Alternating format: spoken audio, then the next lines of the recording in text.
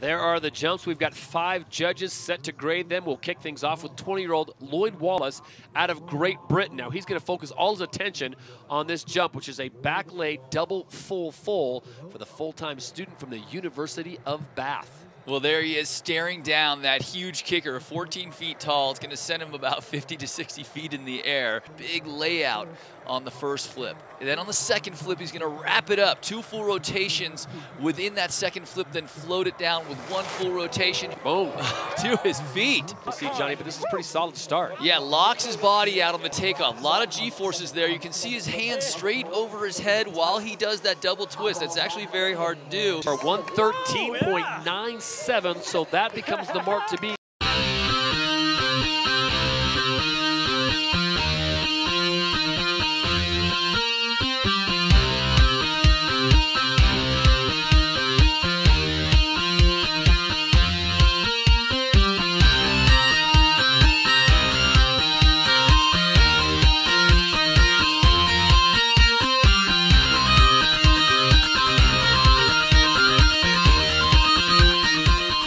Who would I want? David Attenborough, definitely legend. Pies, steak and ale pie, it's my favourite thing. You don't get it anywhere else in the world.